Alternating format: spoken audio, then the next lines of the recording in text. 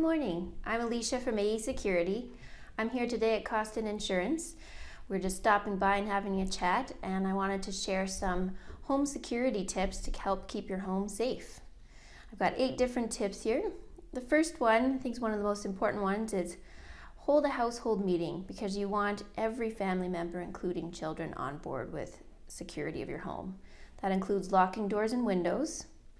Don't open doors to uninvited or unwelcome guests. Close and lock the garage door.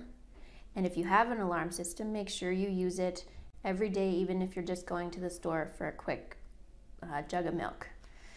The second one is remove your hidden house key that's under the mat or the special rock.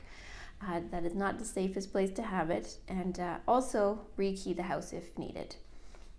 Number 3, place keys and garage door remote openers in a smart place, not in the car that's parked in your driveway. Number 4, foreboding signs do help. They are a deterrent, so that includes alarm system signs and for being monitored, as well as the beware of dog signs.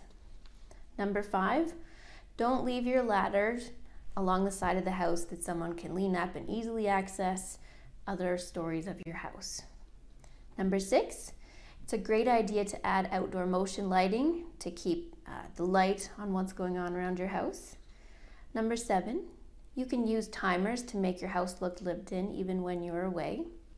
And number 8, this is an easy one too that's nice, is eliminate hiding spots. So if your shrubbery is too tall or bushy, it can actually create hiding places for potential burglars. So make sure everything's trimmed and pruned and up to date.